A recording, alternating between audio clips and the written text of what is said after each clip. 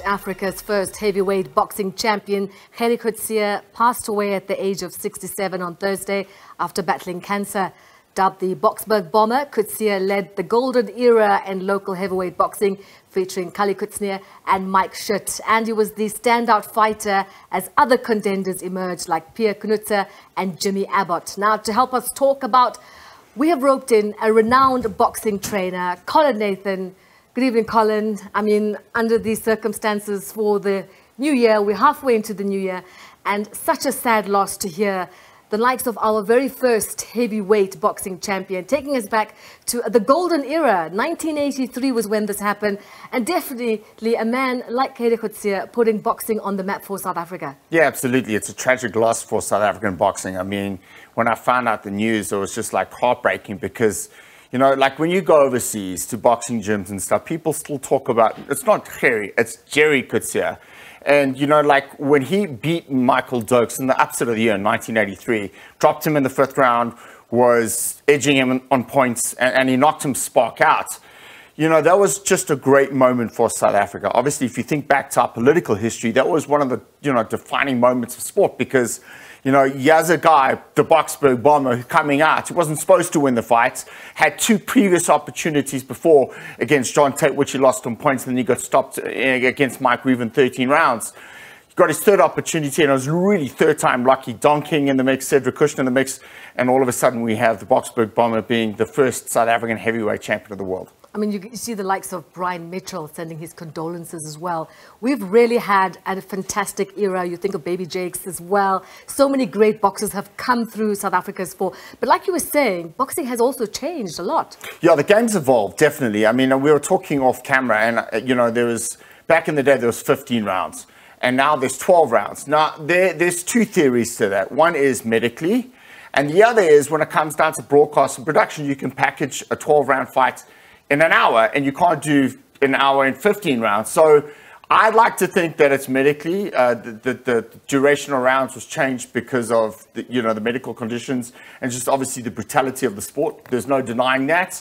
But again, you know, like Gerrie won the championship, you know, in a 15-round era. We'll never be able to see 15 rounds again in boxing because, like I'm saying, those were the rules then. This is the rules now. Rules and regulations obviously changed. The game's evolved. Safety perspective, boxing's a much safer sport. Obviously, there are ring fatalities, and that happens, you know, throughout the world, and that's just the nature of boxing. But when Gerrie won the championship of the world, it was just a great moment because, you know, again, like if we have another South African winning the heavyweight championship, it'll be over 12 rounds, not 15. Absolutely. And I think what's important to note, you mentioned earlier about standing up for certain things.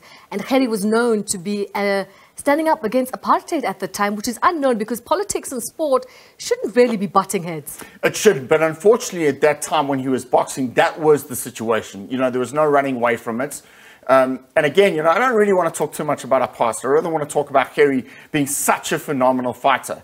When he fought Leon Spinks in 1979, I think it was for an eliminator for the WBA World Championship, Monte Carlo, he was a heavy underdog going in. And what does he do? Leon Spinks coming off 2 15-round fights with the greatest of all time in the heavyweight division, Muhammad Ali. Never been dropped. First round comes, Coetzee lands a right hand, drops him 3 times, and that's all she wrote. And again, you know, that was a fantastic win for heavyweight boxing, but for South African heavyweight boxing and South African boxing. I love that. And also the fact that you mentioned he had lost his 2 fights and then he, in the 10th round, knocked out Dokes. That was incredible. There was a fighting spirit. And I remember seeing the sign somewhere in one of our studios which speaks about, it's not the size of the dog, but it's the size of the fight in the dog. And Gerrie had that fight. Absolutely. And, you know, Dokes had never been dropped to that point in his career. And then also, if you think back, his fight against John Tate was lackluster. He was here in Mbatu. And you would think that he was one of the favorites going into that fight. Tate was a former bronze medalist at the Olympic Games, and there was a lot to be expected of that fight. And it really was a damn squid. I think it could have been, I don't think it was in Mbatu. That was when he fought Mike Reeve, excuse me. And then Ellis Park is where he fought John Tate. I think. I wasn't, you know, I was a kid, you know, I was 1 year old at the time. And then when he fought Weaver, had him going in the 8th round, but kind of gassed out, got stopped in the 13th.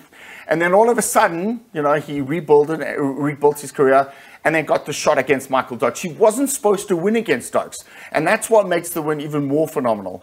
Dropped him in the 5th round, was edging him on points, and then all of a sudden landed the right hand and knocked him unconscious. And again, you know, that was a great win for South African and African boxing, and the first heavyweight champion for South African boxing history, Gerrie Coetzee. There we go. And Gerrie Coetzee, like any champion, had humbling experiences as well. We won't touch on that too much, but there were many that made him rise to what he was on and off the ring, so to speak. Yeah, but if you think back to his career, right? Corrie unfortunately lost to Osborne Mashimani, also a legitimate world champion, WBO heavyweight champion, knocked out Vladimir Klitschko in a massive upset in 2003 in 2 rounds. Corrie has the distinction of losing to a South African. Gerrie Coetzee never lost to a South African. And look who he beat: Kallie, Mike Schutte.